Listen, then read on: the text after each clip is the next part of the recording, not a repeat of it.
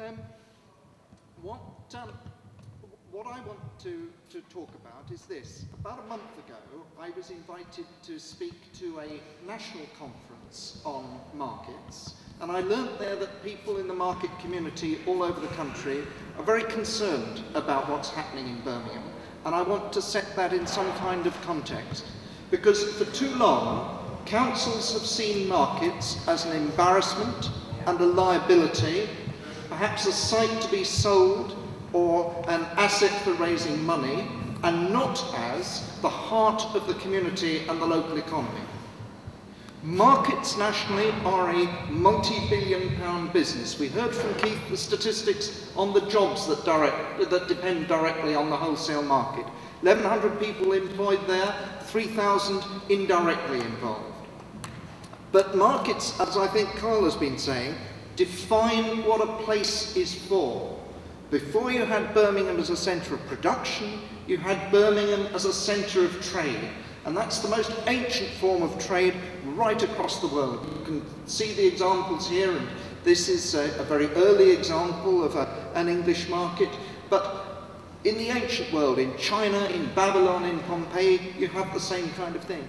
It's one of the most ancient things that local councils are involved in.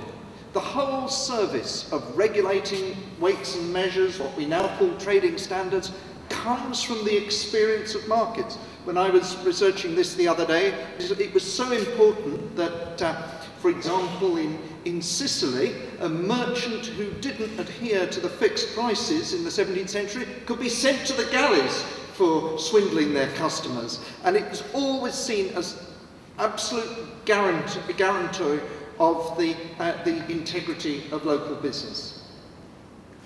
Now,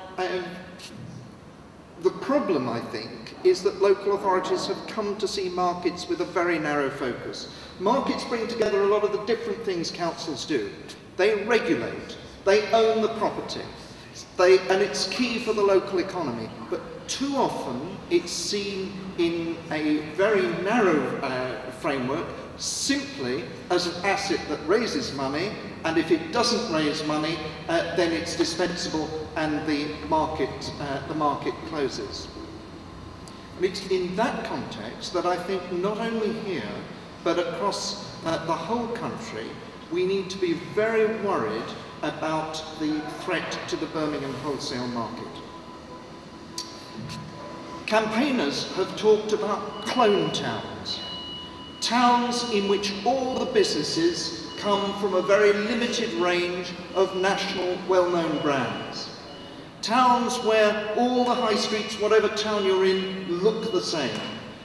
And what makes a place work is the network of independent, different, locally rooted businesses. And that depends, in turn, on the market structure.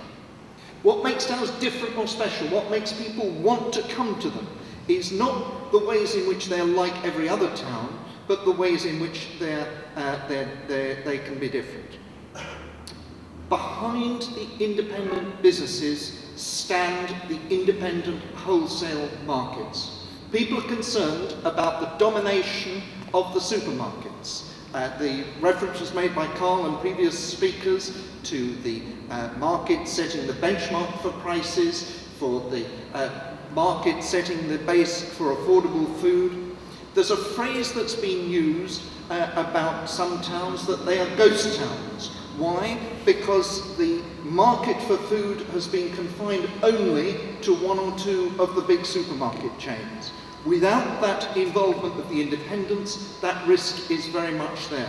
I remember once staying at a cottage somewhere in the middle of England, and the man who ran the greengrocer's shop in the village describing how he would drive from Oxfordshire to Birmingham early in the morning to get his supplies. Well, you think about the area from which those independent businesses and caterers get their supplies. It's not just Birmingham, it's not just the West Midlands, it's much wider. Herefordshire, Shropshire, Keith gave examples from Wales. The survival of a network of independent traders across those areas depends upon the survival of an independent wholesale market here. Without that, the only distributors would be the major, supermarket chains. And I think it is naive to think that you can dig up a market and expect it to replant itself on a suburban lorry park and keep those networks intact. We've heard from the two traders directly in the retail market how important the links between retail and wholesale are. Now there is a wider context to this. Councils have been encouraged. Councils are subject to a great squeeze, and they're squeezing expenditure on markets and they're milking charges for all they're worth. But councils have also been encouraged to play a role in shaping the place. You've heard from Carl how one of the things that made Birmingham what it is that market charter in 1166 and the growth of the market from that. We need to put the market, wholesale and retail, at the heart of our community, not at the edge of our community. The market needs to be a source of pride, not a source of embarrassment for the council. Markets are not assets to be stripped or sites to be flogged, at the heart, and as Carl has said, dynamic, bustling, boisterous. I'd like to wish you every success in your campaign. Thank you.